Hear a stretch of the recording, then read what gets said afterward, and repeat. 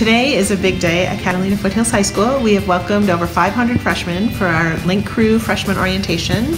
Link Crew is a freshman transition program that we instituted a few years ago, and we have all of our freshmen start in the gym, and we spend about an hour and a half where the entire class is getting to know each other.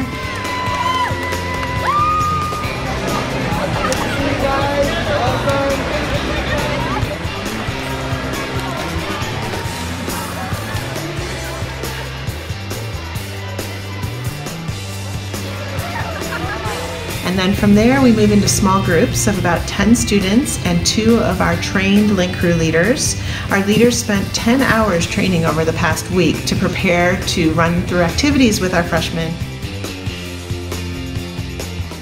about important things in high school, how to meet a challenge, what to do if you get stuck in a situation that you need help with. You know, what are the resources, how to read your schedule, what lunch to go to, things like that. So we really work with our students to make sure that when they start school on Thursday, they know where to go and what to do.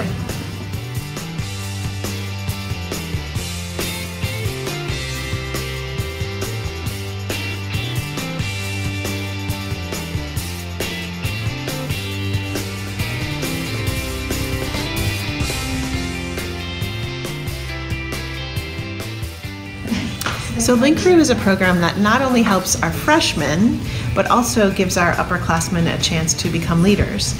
And because they go through so much training, they really become experts at how to help students in the classroom, around campus, and throughout our school community. We look at these students as our community leaders, and I think because we have them on campus, we have a kinder campus.